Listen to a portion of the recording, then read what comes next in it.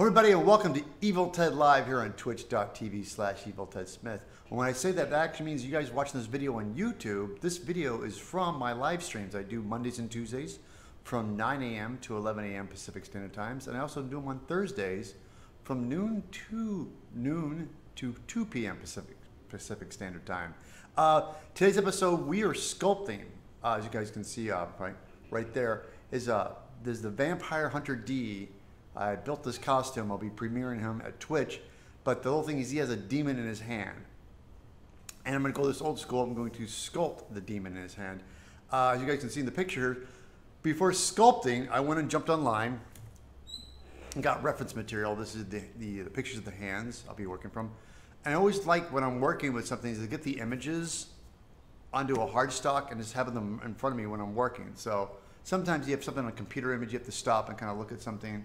But when you have things printed out and put on a piece of cardboard, placed in front of you, it just makes it easier to sculpt and make reference to when you're sculpting. And a while back, I made a plaster cast of my hand. So I'm actually going to sculpt the demon's face onto this hand. And we'll be using Roma clay today. So, with my download images, I got my clay, let's get started. We use a Roma clay. This is a medium, the medium Roma clay. This is not super soft, but it's not really hard. So I'm going to, I cut it in strips, as I like to do, and kind of warm it up a little bit. I'm going to try to block out his, a little bit of his eyes here from there.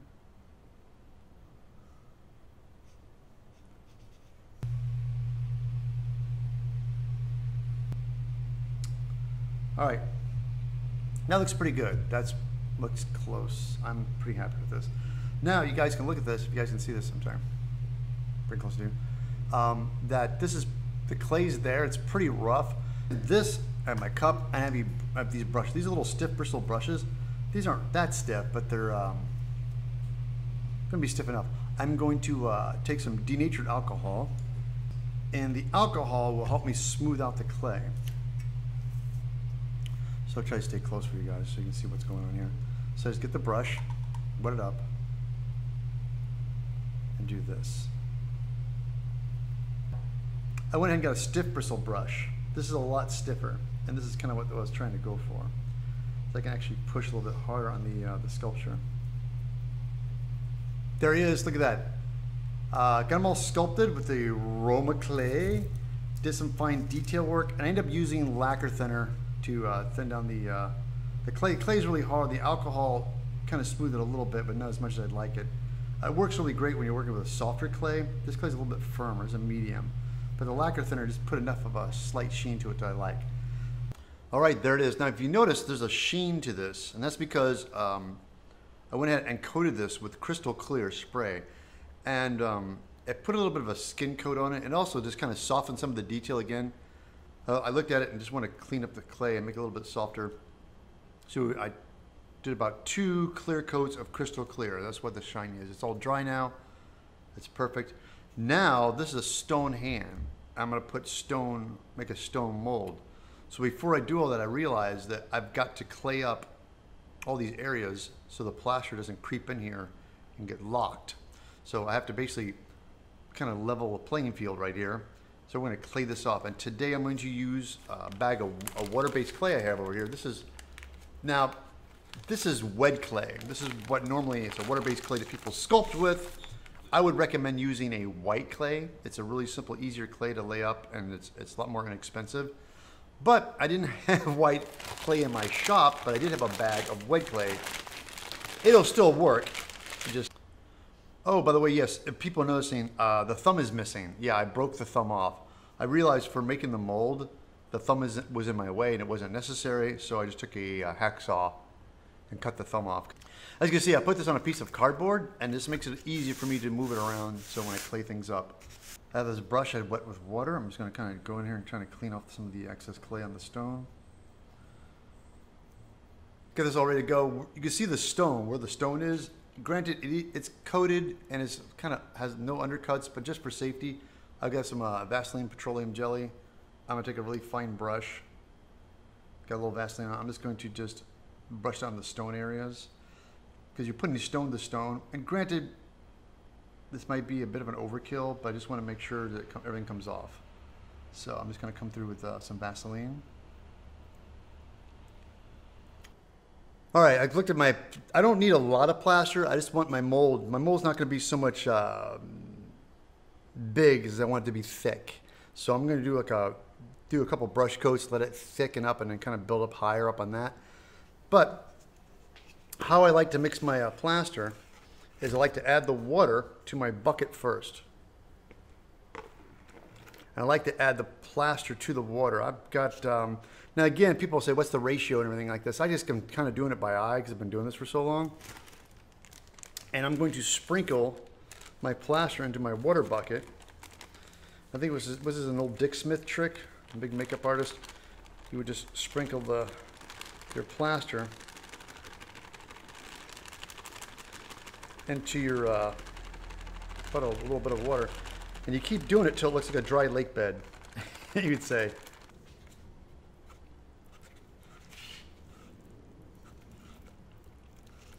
And mix, there we go. Oh, it's perfect. Nice creamy consistency. Perfect. This is the consistency I want. It's like nice and thick and creamy. Now I take a chip brush, which is that's what these are, and I'm going to start to just brush this stuff in. And I brush it to make sure I get all the detail. And that's great. You see how the crystal clear is kind of resisting? That's great because that makes this will come out really easy. My mold. All right, that is my brush coat, and the plaster will continue to set. And as it keeps setting, you just keep adding plaster to it. I'm happy with the coat. Let's go a little wider here on my mold. Now, when you're laying plaster, make sure you don't touch what you've already laid down, because what's going to happen is that once it starts to set up, you don't want to shift on there what it is. So now I'm gently going to just be ladling plaster on top of the other plaster and not brushing it on. I don't want to ruin the surface I put on there. The plaster is getting a little thicker, so I'm just going to kind of ladle it on top. Now we have the plaster on here. It's all set up. We're gonna let this set, and this is where patience is a virtue. You gotta have patience for this. I'm not gonna touch this mold until tomorrow. I'm gonna let this go ahead and set up, dry overnight, and with the heat, we'll be a lot faster. I'm gonna let all the moisture kind of evaporate out of this stone mold. The chemical reaction let it get nice and hard, so I'm not going to proceed to pull this off until tomorrow. All right, the plaster is on there. It's nice and dry. Now again, this set over the weekend, but you can let this dry for at least like overnight or 8 hours. It's nice and dry. As you can see, the water-based clay is just kind of falling off, which is fine for me. Let's go and reach under here and kind of pick it out. Hopefully, in theory, I shouldn't have to pull too hard to get this off. I'm just going to try to lift on this with my hand to see how easy this comes off. Come clear here. They push forward. It's a little bit of a deep push here. Up there it goes. Ta-da! There it is. And it looks like very minimum air bubbles. This came out really nice. So now we have this. Very gingerly. These edges of the stone are really sharp. So just for convenience, I'm going to take a shear form and just kind of grind these edges down. And this is not so much, this is just for handling, so it's a little easier, so I don't cut myself on it. All right, go ahead and ground up the edges. This is all good. Now you can see, this is my negative. I'm gonna take a little brush here. We clean all the loose stuff out of here. And I can already see some chunks of clay. So that's one thing you have to do is you have to kind of go through here and clean this stuff out. I have some high quality rubber latex. I'm gonna pour this into a cup. I don't need a lot because I'm gonna brush this stuff in. I'm gonna take this high quality pigment, I'm gonna just dab a little bit on this, on my stick. Because it's super, I don't wanna put too much in there. There you go, it's plenty.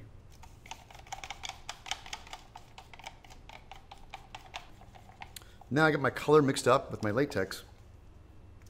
For this particular technique, I'm gonna take a brush and I'm just going to stipple a layer in the mold.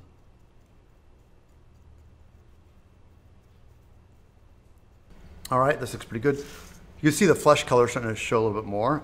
Let's go ahead and just do one more coat. These first 2 coats are dry. So I'm gonna do a 3rd coat. Again, I'm gonna do it really thin. And we're gonna let this dry, and we're gonna pull it after that.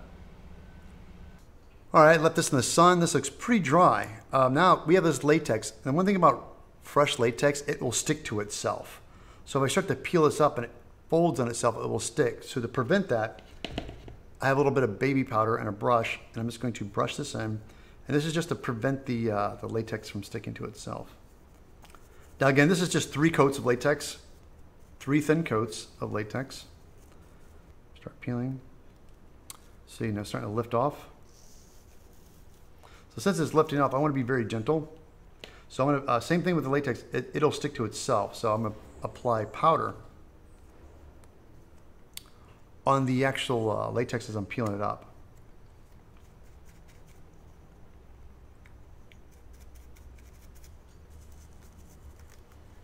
Ta-da! And there he is. Now, this is for my left hand, and this is where it'll sit. I don't know if I want to glue this to my hand. I'll probably just get a glove and cut the fingers off and glue this to the glove and paint it. But there he is. He looks pretty cool. I'm very happy with him. He turned out great. Well, what we're going to do is we're going to take this rubber face and glue this onto a rubber glove. I know you guys are thinking this is kind of big and crazy and yellow, but the reason I want to use the glove is a little bit tougher is that if I use it by disposable glove, I think it's going to be too thin. It's going to tear, so I'm going to do that. But in order to glue this on, I'm going to stretch it onto this plaster cast hand. And again, I did not think of this at first, but my friend Wicked West thought of this and suggested it, so I thought that's not a bad idea. So we're going to see if we can't stretch this glove on top of the plaster hand. All right, now that we have the fingers off, let's put the glove on. I feel this will work a lot easier. Well, a little bit of finagling. I got this on here. Again, my biggest concern is that once I glue this on here, I might have an issue taking this off. To glue this face down to this rubber glove, I have this Pros-Adhesive. It's a medical grade adhesive. I'm going to use this to tack the hand down. I'm going to go around and do both sides at the same time. I'm just going to, just to reinforce and kind of beef up the edges, I'm going to go back here with the... Well, this looks all nice and clear and dry. So let me get some baby powder. And I'm going to apply the powder on the sticky parts. All right. Here we go.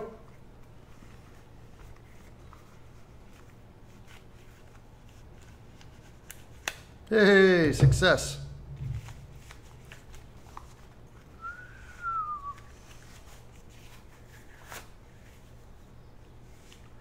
Ta-da!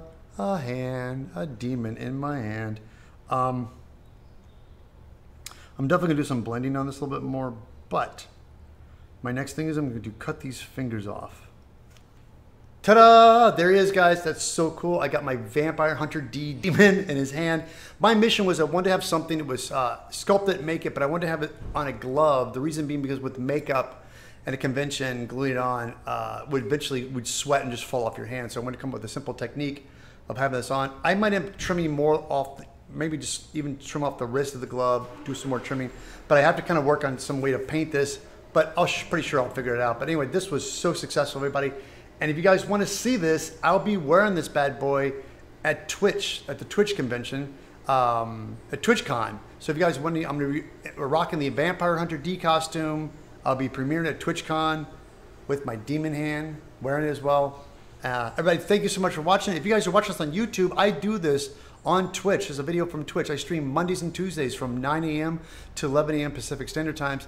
And I stream on Thursdays from noon to 2 p.m. Pacific Standard Time. If you guys are new watching, don't forget to go to my website, eviltedsmith.com. Get on my mailing list, keep up to date on what I'm doing next, and I have numerous patterns. If you're a newbie and you're new into cosplay and you want to learn more about cosplay building, I have tons of videos and I have really simple basic patterns to get you started and take the fear and intimidation out of building. Thank you so much for watching, and I'll catch you back next time right here on Evil Ted Live. Bye, everybody. Bye.